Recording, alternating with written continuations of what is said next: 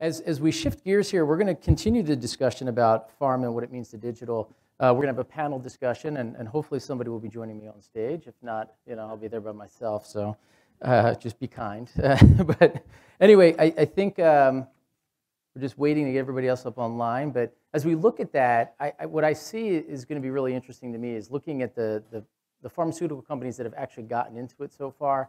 And if you take a look, which ones are forming only through partnerships versus are really building in-house, their own in-house digital platforms. It's interesting to look at the individual companies, and you kind of get a sense of their culture as a pharmaceutical company, and then the way they're looking at the marketplace. So hopefully with this group, we'll be able to dig in a little bit deeper and understand from them, how their companies are viewing digital healthcare from a pharmaceutical lens. So with that, oh, here we go. Well, why don't we do this to kind of kick this off? I think what would be great is if each person could go through and just introduce yourself, and then tell us a little bit about how your organization perceives digital health in terms of a pharmaceutical, from a pharmaceutical lens. So if you want to begin, that'd be great. Yeah. Introduce yourself. Thank you. Great. Hi, everybody. Doug Lee. I'm with Bayer Pharma, and I lead digital and data science partnerships globally. I guess in that context, I do investments, acquisitions, and development and commercialization agreements of all kinds. Background is big and small companies, venture capital, and investment banking. And I came to Bayer a couple years ago from Samsung, where I led strategy and corp dev. Great. Next, Josh, if you don't mind going, that'd be great. No, can you hear me, everyone? Yeah. Perfect. All right. Hey, Joe. Hey, Doug. So my name is Josh Raisman. Apologies in advance for not being able to be there with you in person. I lead the Digital Innovation Lab at Pfizer. The focus of our lab is more or less emblematic of where we believe the most profound opportunity is for digital and digital health, whether it's digital mechanisms for expanding our scientific knowledge and leading to the identification of novel therapeutics, the ability to design studies or recruit faster to accelerate our ability to bring those developments into the marketplace as effective medicines. But overall, to accompany the patient and often the provider across the treatment journey, whether that's with the idea that along the way we can enhance outcomes and certainly enhance the experience, whether that's sort of the more traditional sort of lighter weight digital health companions, or into the more clinically validated and often regulated world of biomarkers, digital diagnostics, and digital medicines. And just like any other organization, we're constantly looking at digital to make our lives or our work faster and easier, allowing us to invest more time in those high-value opportunities. Looking forward to today's discussion. Great, thank you. So next is, just making sure, I think we're missing one person. So Steve or David, if you want to go next, that'd be great. Sure. Is David here as well just yet? No, that's what I don't know. He's not here yet. Okay. I'm getting the high sign from the AV guys. Okay. Well, yeah, I'll go in the meantime. I'm Steve Peretz with Appnovation, and I lead digital product strategy for the health vertical. And so agency side, not directly with pharma, but we work with a lot of big pharma companies, as well as payer and provider. And across the board in the whole industry, at least for the last 2 years, what digital has meant for the different organizations is a way to deliver meaningful value across the patient journey. So really echoing a lot of what Josh just said about the patient journey, but also that concept of looking at something that's digital health all the way to DTx, because not everything is DTx, and I think that'll actually be a pretty important thing to talk about. I'd be curious to hear how you explain it, Josh, as we get going here. But lastly, for Appnovation, basically, simply put, for us, digital is the opportunity to help people, and with digital comes data and the opportunity to demonstrate how we're delivering meaningful value to patients, caregivers, and sometimes HCPs as well. Great, thank you. Well, so as we dive into this a little bit deeper, what I'd like is, maybe Steve, you can take this question, and maybe Doug, you can kind of follow up on it and give us your perspective as well. But as we look at ways pharmaceutical companies can create meaningful partnerships with advocacy and technology partners, how does that help advance the digital therapeutic strategies that we've been talking about over this first day here? Yeah, I mean, from my experience, and I think Doug's coming from, pharma side is going to hopefully be different or complementary. Partnerships actually have been really critical to advance that success. So there's, like mentioned in the question, technology, but also advocacy partners. And if we look at DTx first, I think I'd want to lead just with the experience of what's worked well and what hasn't. And there was an example where there was a DTx partner that was being evaluated by a big pharma company, and there were a lot of really great potential for it. There was content partnership, same set of users, the patients and caregivers affected by a specific condition, same markets, some excitement around features that could potentially be leveraged. And the reason I bring up all of those things, it sounds really exciting, but it was almost a curse for the first few months, because I'm sure a lot of people have experienced, the stigma is that pharma can't move fast. So sometimes when the ambitions are really, really high and you might want to put something in clinical trials or, prove meaningful outcomes, that might be a 1, 2, 3 year roadmap. So in this specific case that I'm bringing up, the learning after a couple months of meetings and meetings and meetings was, don't boil the ocean. So the success that was found was, it sounds simple, but it really was what ignited everything, was just start with a basic tech integration. So it was an API integration between the digital therapeutic and the big leading pharmaceutical organization. Just get these guys talking together, demonstrate that there's a great integration. And then everyone was happy because we actually had a proven success story of how something is working. And then from there, we were able to build and define a clear roadmap. So I'll just kind of pause there. And Doug, I think maybe if you want to continue on that or have a different stream about some of the success you're seeing, that would be pretty cool. Yeah, I'm just coming from a maybe different point of view. So I have the great luxury of going across pharma. And so we look at generally at 3 buckets of opportunity. One is opportunities in the pipeline. So everything from preclinical to registration and beyond. At the front end of that, there's a lot of computational bio, there's digital biomarkers, there's a lot of evidence strategies that we move into the clinic, decentralized trials, et cetera. And then we try to extend that to the payer side. So we have a lot of rich activity sort of around the pipeline. And then we also look at, separately, opportunities that are adjacent to the pipeline. So really, I would call that tech with medicines. And so sometimes those are measurement technologies. We'll take an RPM technology and introduce it into one of our studies, and we're using it primarily as a measurement tool. If we validated it on the R&D side, a lot of times we'll move it into the commercial setting, where we're going to use it to identify patients and get people into our franchises and our brands. The last group of opportunities we look at are standalone digital opportunities. And these are things that Livongo-esque models.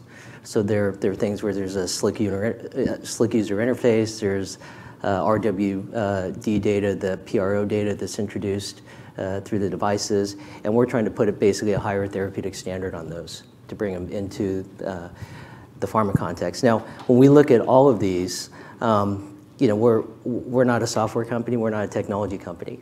So the way we think about the business is not to really convene these ecosystems. We look at these ecosystems as places where we can facilitate value on that. So we bring our ecosystem, which has been around for 150 years, and we introduce that, on top of these ecosystems. So maybe it's bringing stakeholders to the game, maybe it's bringing our business models, the way we capture data, the way we manage data, et cetera, those sorts of things.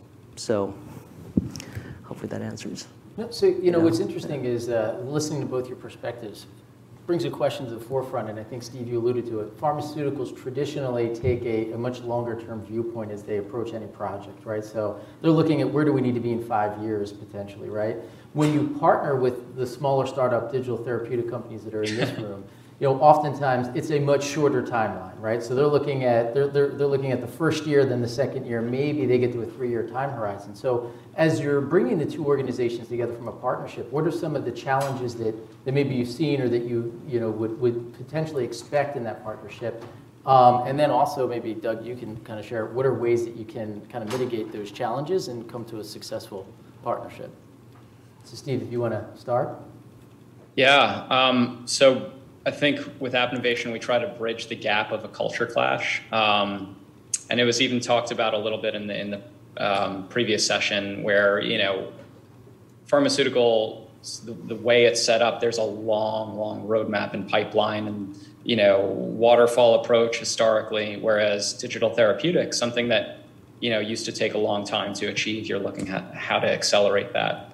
But with that comes some challenges where a lot of digital therapeutic companies aren't necessarily set up to have 1.5 years of meetings before something gets done. They operate too lean, or they weren't well prepared to understand the nature of how to navigate with pharmaceutical company. And then on the flip side, just the pharma company having a level of empathy and transparency to understand early on what it is that they're really looking for, because it's just not easy to just constantly pivot and change direction. So, I think solving that culture is a very big deal, and the biggest success that I've seen from the biggest pharmaceutical companies that are deemed so traditional, well, they actually have a lot of really promising talent in their organizations now that understand the nature of digital therapeutics and good teams that can help set things up from the beginning.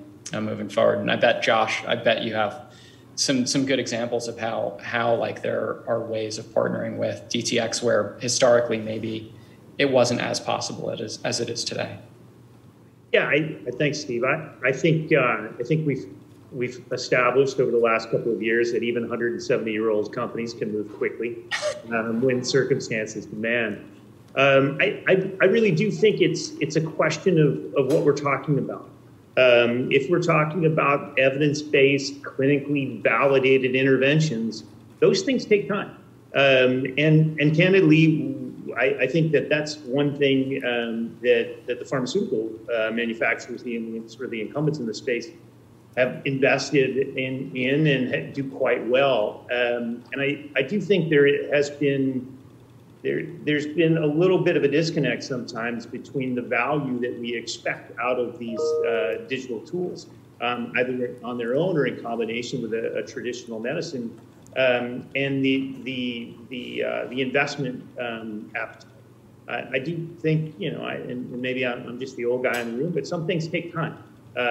You need time to validate. You need time to generate data, not only regulatory grade data, but also the evidence required of effectiveness in the real world that's compelling in terms of value for payers, whether they're private or public. If you can do that overnight, fantastic. What we found is that it takes time, it takes structure. Doesn't preclude an organization from being agile and from moving with speed. But it isn't, and candidly, I've had this challenge even internally in some discussions. The expectation of pace for something digital is so much faster. And I try to remind people that we're talking about digital medicines. And comparatively, it may be much faster than, say, the development of a traditional molecule. But it isn't just rolling out a new release of an app. It could be in certain circumstances, but often it takes a lot more energy because there's simply more work to do. Doesn't mean that it needs to take 20 years, but it's certainly not reasonable to expect it in 20 years. Okay, I'll be a little more bold on that answer. So, I don't buy this whole time frame mismatch. to be honest. Everybody says they come in, at least at the Bayer, a lot of people come in, they say, okay, we're on a MVP program. For us, that's a minimum viable product. And for us in pharma, it's also an MVP, but it's a maximally viable product. So, for me, it's just a difference in the investment return model. Okay, but I think the best partnerships that we have and the best people who come in, who are entrepreneurs, they focus on synergy. Okay, and they say, hey, look, here we want to be part of the solution. We want you to be part of the solution, and here's what we want, and here's how we think you can help. Instead of, saying we have a mismatch in timeframes, et cetera. And so I always ask, all the companies who come in and visit us, I say, what do you want? Okay, have they done their homework? I mean, I think that's such a big part of this whole thing, because there's pieces of our model that can be extremely helpful in terms of advancing these technologies, and those are the discussions I like to have. So, for instance, I see a lot of technology companies that could really take advantage of our workflow integration and the way we can create incentives in the system. Okay, that's all about creating the use case. A lot of people come in, as a hammer looking for a nail, and they're just looking, what is the kill shot, in this market, and how do we get this adopted, and how do we get either your users or your customers, users being patients and customers being our HCP investment, how do you get them into the mix? I mean, those are the really great conversations. So I would encourage everybody who thinks about this sector, and when they have something to propose, they come in with, really a great discussion about being part of the solution. I mean, I think that would be really helpful. That's incredibly insightful, and Yeah. I like the way you're looking at it, because you see it as an opportunity, not necessarily walking into discussions trying to figure out where the challenges are to work through. You're looking at it as, come, let's find the synergies and let's build off of that. And I think that's a great way to look at it. Yeah, and whether it's a merger, everything, it's all, at the end of the day, it's all about synergy. Mm-hmm. Because, we're invested in a marketplace in a certain way, you're invested in a marketplace in a certain way. So, how do you put those two together and basically do it lean with the right set of resources around it? I mean, that's what it generally comes down to. That's great. Yeah. So, Josh, I want to kind of go back to you real quick, though. You started kind of walking down this pathway and just, working at Pfizer, being a legacy in the pharmaceutical marketplace. What is it, from your perspective, what role do you see pharmaceutical companies playing in the evolution of digital therapies moving forward? Yeah, I like Doug's answer. In particular, it's not necessarily a pharma versus tech or whatnot, but rather focusing on what we bring to the table, just as an organization. And it's not specific to Pfizer; it could be any large manufacturer. And I think part of the opportunity is to help. I mean, if anybody has listened to me for any length of time, they know my big concern is that we run the risk of being awash in the interesting at the expense of the impactful. And I think that's really what I would be looking for in a pharma partner if I had a great new idea or a potential technology. How do I assess and establish the value and the effectiveness, the safety, and ultimately the value to patients and the system at large? And I think for Pfizer, if you've done any research at all, we've got a singular purpose. It's to deliver breakthroughs that change patients' lives. That's it. There's no mention of small molecule, large molecule, digital therapeutic. It's breakthroughs that change patients' lives. And I think, we will, if we're not there already, we will rapidly get to the point where we were as society, 20 years ago, where e-commerce simply became commerce. I believe that we are hopefully on the cusp of digital health simply becoming health, and the absence of a digital component to a particular treatment or treatment journey is more conspicuous. That absence is more conspicuous than the presence of a digital element.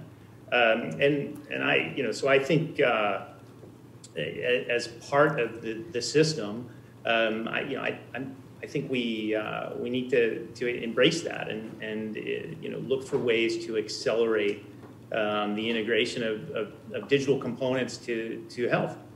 Frankly, it's permeated every other aspect of my life far faster. So I think that the role of any player in the space is to be looking for those opportunities.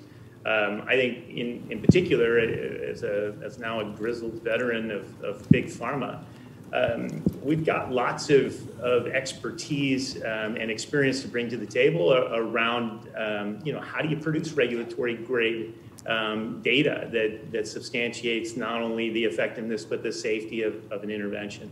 How do you demonstrate the value of that intervention? I happen to work for an organization that's been doing that for lifetimes. And so why wouldn't we be the first ones you turn to? And regardless of whether you were talking about a small molecule, large molecule, or a piece of code. No, that's it's an interesting perspective, and I like the way you phrased it. You seem to be very positive and bullish on the digital health pharmaceutical strategy, combined strategy. But what I'm going to do is so maybe I can just pipe in on what sure. Josh was saying. Exactly, we think similarly. So we can basically bring our therapeutic development expertise to the equation. But what does that really mean?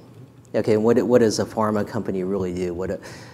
This is Doug's opinion. Okay, but what we really do is we create value that's measurable. That's what a pharma company does. So what does that mean? Create value. I'll break that down into two pieces. We create value by creating impact. Impact for patients, putting the patients first, creating impact for the HCPs. That's the value. Okay. In terms of measurability, what we do is we have rigor. So we introduce rigor into the process to get measurable results that can basically measure that value that we created. I mean, that's what pharma does. That's what we do in all of these clinical trials, right? We're just capturing this data, we're managing this data, we're monitoring this data, and we're saying, here's what it does, right? So I think that's the role that we can play. And I think, again, having been an entrepreneur and been at a big company, I mean, you just got to cherry pick. You just got to go in there and say, what do I need to be successful? Okay? Organize the set of resources that you need. Figure out what you have, figure out what we have, and just say, hey, here's what it means. And then figure out the time frame that you can demonstrate that through an ROI. And the demonstration is that whole measurability part. I mean, a lot of people come into us, okay, and the last part of the conversation is, how do we demonstrate the ROI? Okay, the better ones come in and they say, especially the ones that are moving out of DTC, moving into the large employers and the payers and so forth. They come in, they say, here's how we're going to demonstrate the value to them. Okay, and here's why we're going to that marketplace, and here's basically the experiment. Here's a product development plan that we need to basically do that, and here's what it's going to take. So I think, just to get everybody on the same page, I think walking in there saying, here's my plan, here's the funding and resources I need, here's a part you can play, and and there's this synergy with what you do. Okay, it's a pretty simple outline, but I think if you get there, you're going to be able to then gather the stakeholders, whether it's in the therapeutic areas or the functions or whoever, to rally around what you're doing.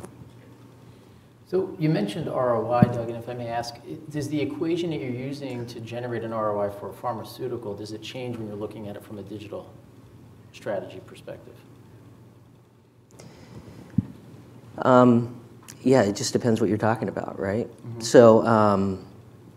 So if it's a DCT or an RPM play, I mean, you're basically, that's taking advantage of the decentralization of the technology, right? If you're talking about, as somebody was talking about, personalization, I think, in the last panel, right? I mean, that whole aspect of self-care and this new layer of healthcare built around the individual that's different from the, the cohorts and the populations that you're used to looking at. I mean, it's just a different, so it just depends on what your value proposition and what it is. I think going into the employers and the payer markets, I mean, the employers are going to be less stringent than the payers are in terms of demonstrating the ROI, for sure.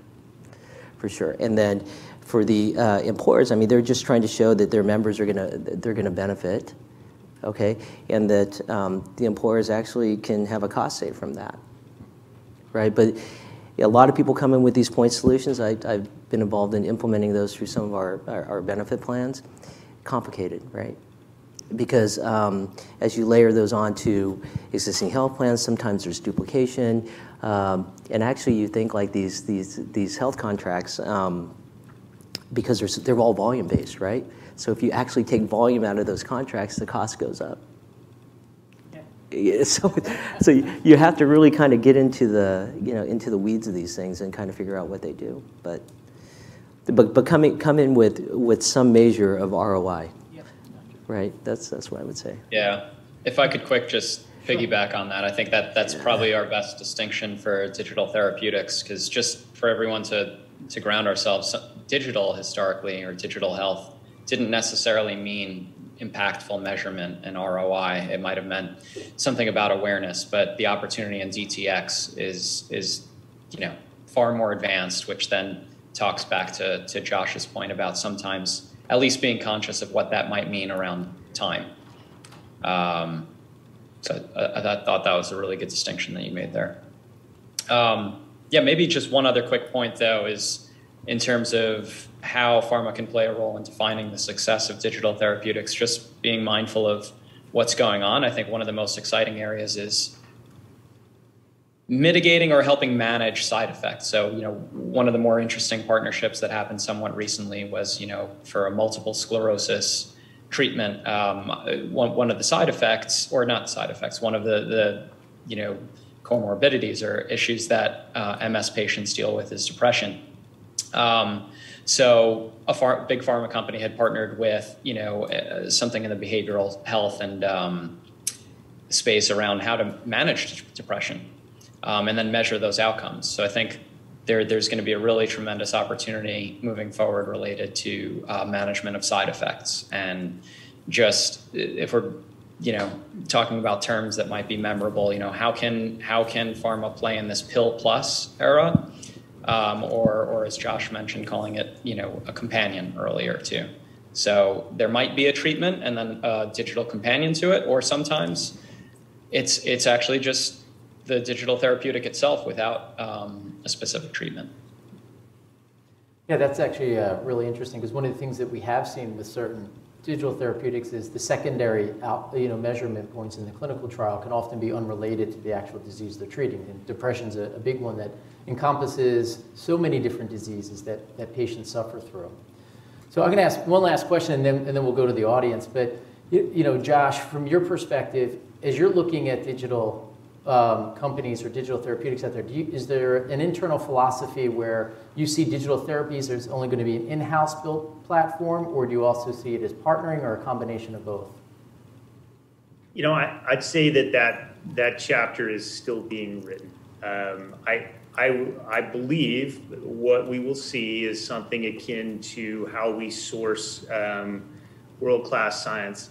Some of it, in the traditional sense, some of it happens internally, right? We have a robust R&D group that I'm fortunate to be a colleague with, and then we also have a very robust sourcing mechanism for external science and even external assets. I don't believe that it will be any different in the digital therapeutic space. I suspect we will develop some novel therapies novel digital therapies, much in the way that we do our own development of large and small molecule. But I also think that we will hopefully find ourselves as a partner of choice for many external partners, and those partnerships will come in all shapes and sizes, whether it's just simply a co-promote opportunity, a co-development opportunity, or something more significant. So I think that we're drawing distinctions now that feel profound, but over time, the way we source advances in digital medicine will be very similar to the way we do it with other modalities. Great, thank you. You want to add on to that? Okay. So you don't have to. I'm just thinking through a good answer. So there are certain digital or technology investments that we just need to make as a corporation to have capability, right? I call that the infrastructure piece, right? And then there's the application layer, and which is more of what I deal with. So when I think about that, like I was saying before, we're not a technology company. We don't know what that investment looks like. I came from a technology company, so I know how they think. But we don't know what the investment, in technology is. We don't know how to make it sustainable. We don't know how big it is, et cetera. We don't know all the trends. So we're just not set up for that kind of investment, technology. But again, what we are interested in doing is taking these ecosystems, that people are building, and building on top of that, and then bringing our ecosystem on top of those, and then you can create these shared arrangements where you can be successful together. And you typically, there's always a technology layer. There's always typically in a lot of these DTx's, there's a device layer, and then there's a service layer, right? And so if you really start to unpack that and look at the business models together, there's a pony in that. Okay, but you're gonna have to draw it out and just make it clear and bring clarity, high clarity, to that arrangement, because a pharma company, as I think what Josh was saying, we sell pills, okay, and a lot of what we're talking about here are solutions. Okay, so you got to really just come in and try to be as exact as you can, okay, when you propose an arrangement, and you'll see that people are pretty open-minded. People know that the puck is moving in different directions. It's just got to do your homework. Great. So, thank you. Yep. Let's open it up to the audience now for some questions, please.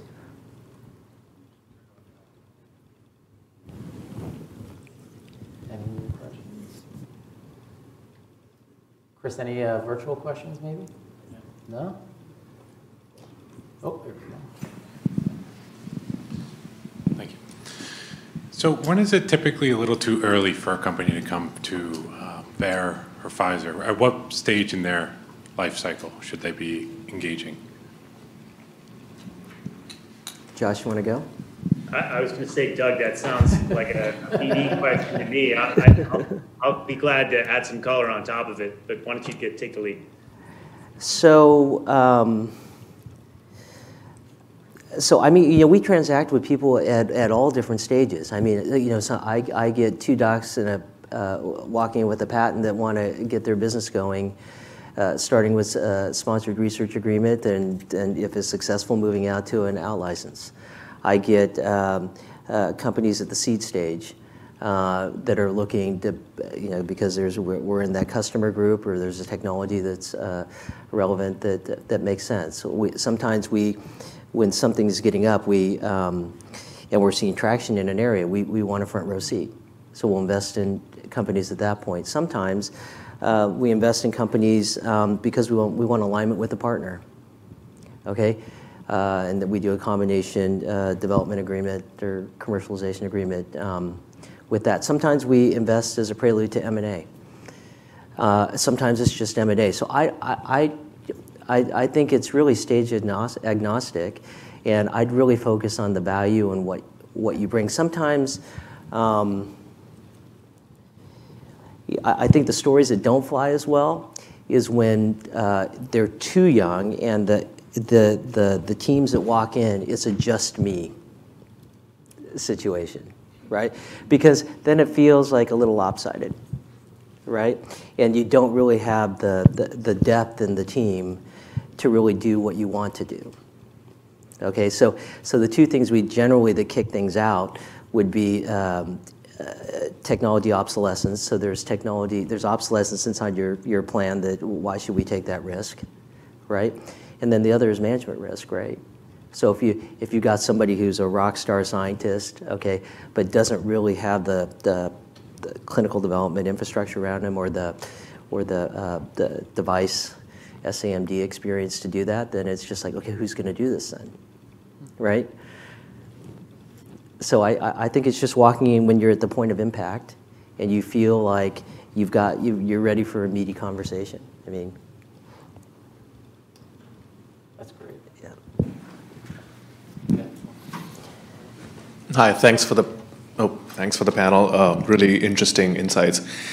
My question was around how do you guys view sort of SAMD products that are regulated but not necessarily therapeutic versus digital therapeutic products which are regulated and have a therapeutic outcome?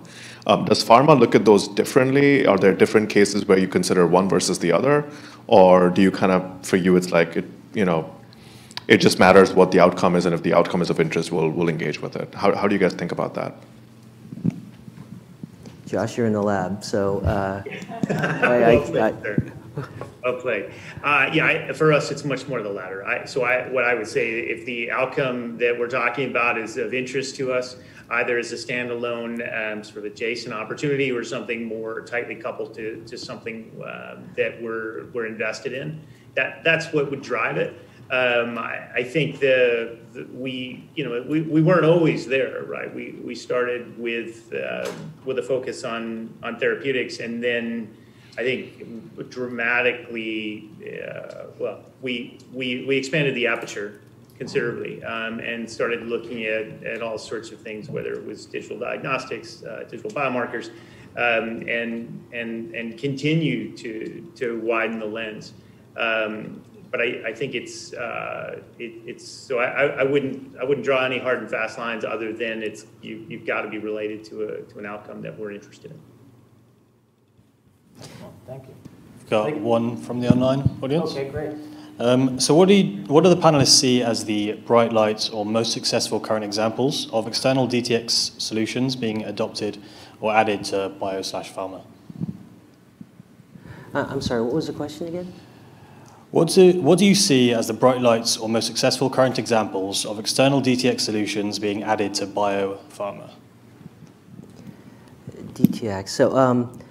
So I for digital therapeutics, I mean, I look at, the whole value chain is the therapeutic, right?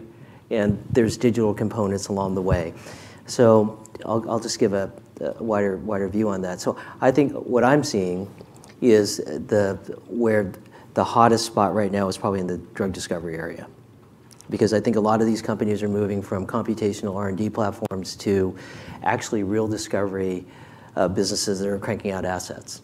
So now you're talking about tech platforms that are also creating assets. So that's really compelling, right? Because then it's a different kind of discussion, right? It's just now you're getting into the core of pharma. I think the evidence piece is going to take some time, the RWD, RWE stuff, and that's part of the challenge with the digital therapeutics, because you've got to produce regulatory grade data, okay, and what is that, okay, so everyone's trying to figure out what that is, and then assuming you do create regulatory grade data, will it be accepted? Okay, those are two sort of big risks out there with, on the evidence generation side. On the digital therapeutic side, I know everybody tries to put everything into this bucket of DTx, but really the market space is really looking at health and wellness all the way to medical.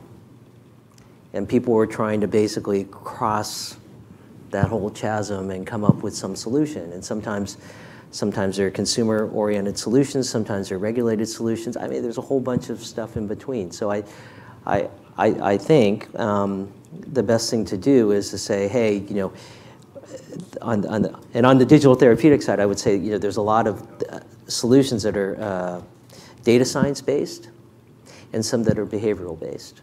And I think that's another big cut on things. So it just depends on what you're proposing. I think what pharma can't do, I'll say that, is the behavioral side, right? I mean, because the behavioral side, it teaches skills, right? You take some of the drugs that we make, they don't teach skills. You can just get better, right? So I think that ability to build skills, that personalization that somebody was talking about, that one-to-one engagement, based on some predictive analytic model, okay? Those are the modern product development initiatives that are going to be attractive in the future, right? Great, thank you. I think we're out of time now, but I encourage you, if you have additional questions, just forward them on to Chris, and we'll get them answered. But I walk away from this discussion really learning one very important thing, that there's no formulated process that the pharmaceutical companies are looking at digital health with. Very open-minded, but the key is aligning your solution to the priorities of that organization and going in, being prepared to have a discussion about how you can create synergy and work collectively together. So, right. Thank you. Thank you all. Thank you to Steve, Doug, and Josh for being on the panel. Very informative. Right. Thanks, everyone. All right. Take care.